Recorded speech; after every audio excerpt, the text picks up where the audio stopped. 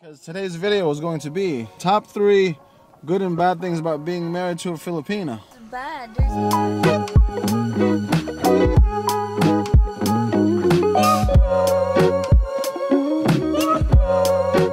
Ruby's gonna practice driving, and today...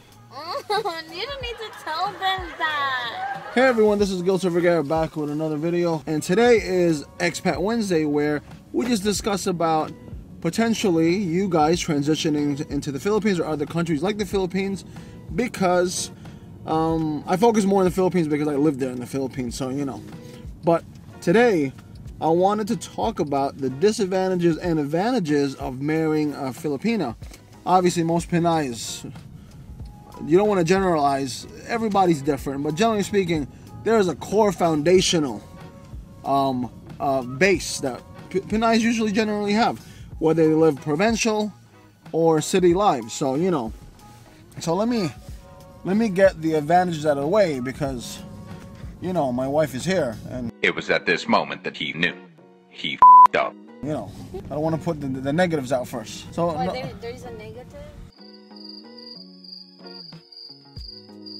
There's always a negative to all women and men. Top 3 positives of being with a Filipina. Number 1, Filipinos are very devoted.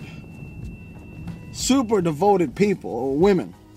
I'm talking about die hard, like, you know, die hard, right? They're super die hard. They will be there for the family, especially if you have kids. They'll be there no matter what, and they will. They're just very devoted to the family and making sure everything is right. Number 2, which goes into let me darken this a little bit here, which goes into a little bit of the devotion and cracks into number 2, resilience.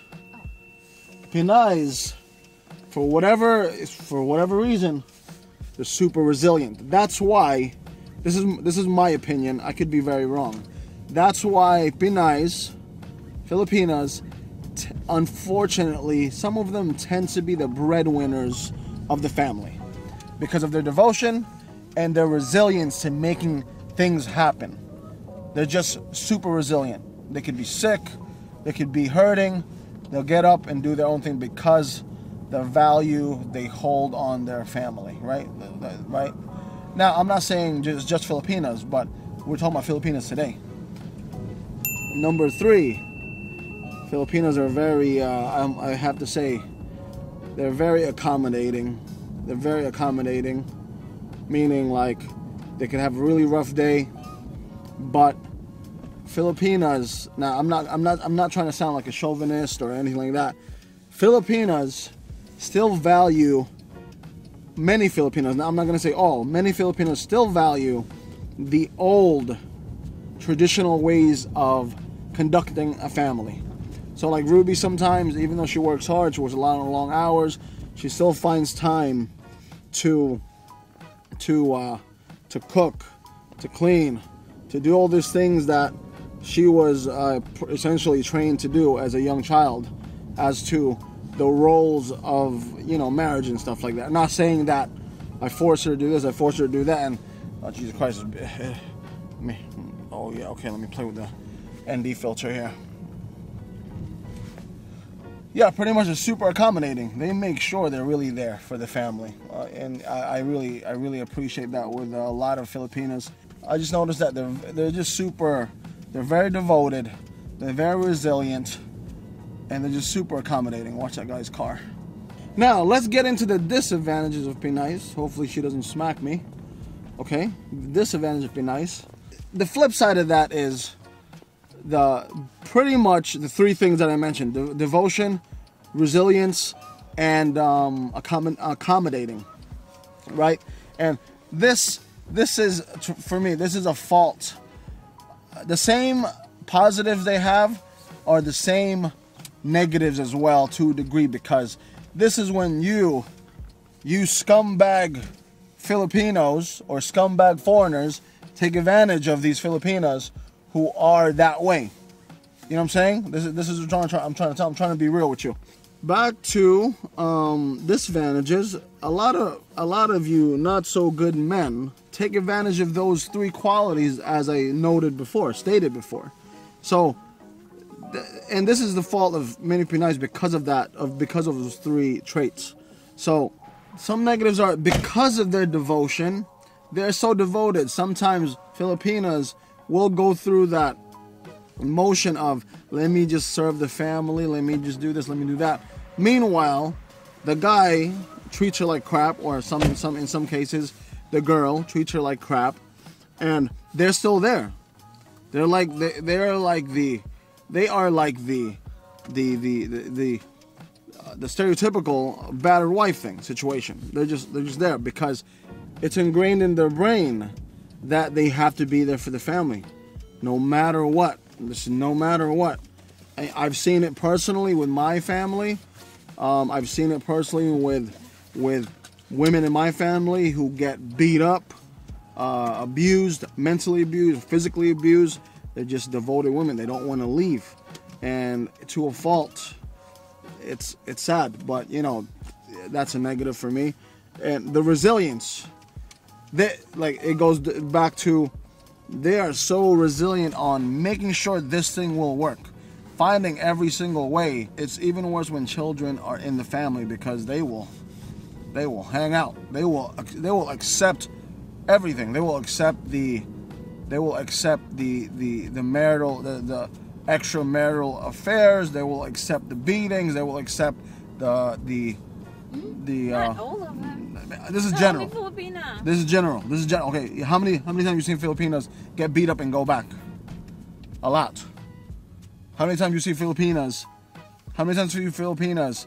You know the guy is no good. He's lazy, goes gambling, does this, does that, is not productive, is not a good example of a man, a hardworking man who provides.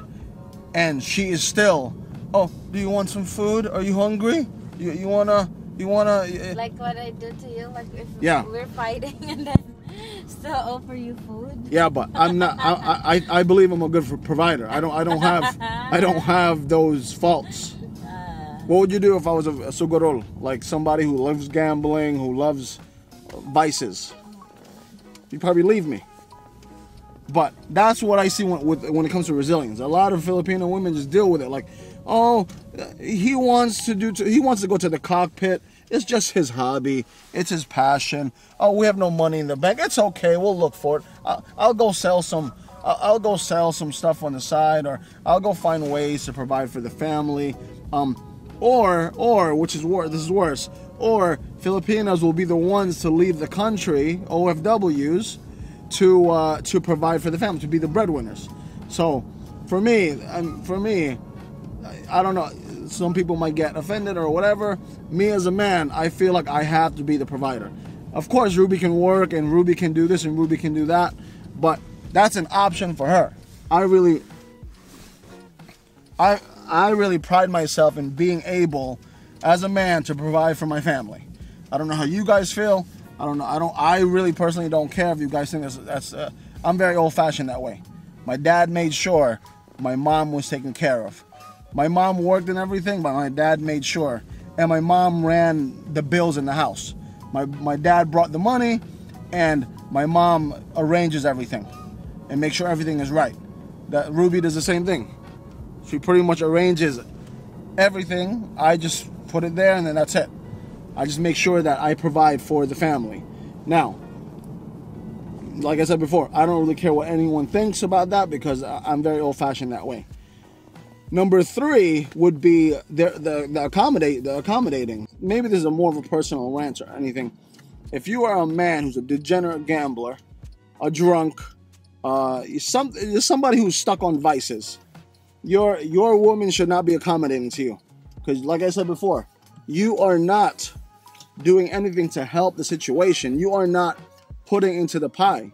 When you leave everything to the woman to help you, and I know you need help from time to time, but if it gets to the point where you don't want to find a job, you just want to get these menial jobs left and right, and you don't want to work, but for some reason, you have enough time, you have enough money to go to the cockpit, you have enough time, have enough money to play the lottery, you can play your cards, do this and do that. I can't accept that from any person, man or woman or whatever. You gotta try to meet in the middle, and you have to have some type of pride as a man.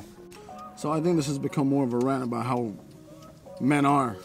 But all I'm saying is those are the 3 faults that advantages and disadvantages that I believe that some Filipinos have when it comes to being a part of a unit, a family, a relationship.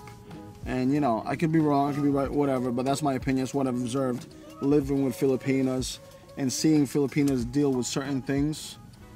In Ruby's family, my family, some of them are paired with men who I don't agree with, who for me are lazy, and they take advantage of that, and then me being married to a Filipina for almost 15 years, I just see it, the devotion, the resilience, and the accommodating nature of a Filipina.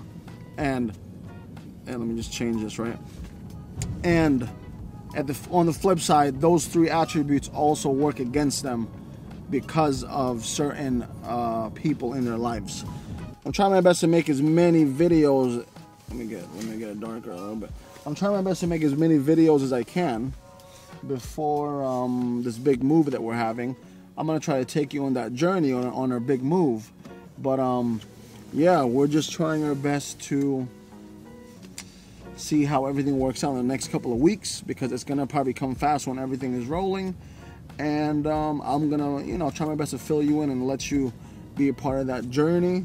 Hopefully this video will make some type of sense when I edit it, and I'll see you in the next video. Comment down below what your thoughts are. It's good for the community to see everyone's point of view. As I said before, I am kind of old-fashioned, so forgive me if you don't agree with me, but that's just me. But take care, God bless, and see you soon.